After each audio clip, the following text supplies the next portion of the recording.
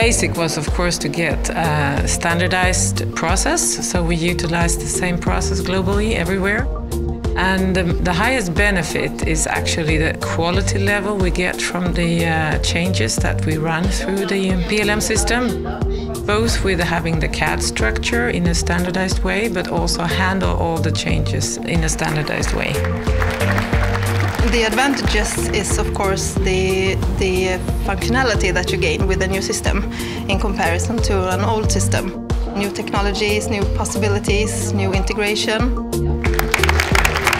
We can reuse the content in several publications, such as maybe sales information might have the same information as in manual, so we can keep it all together.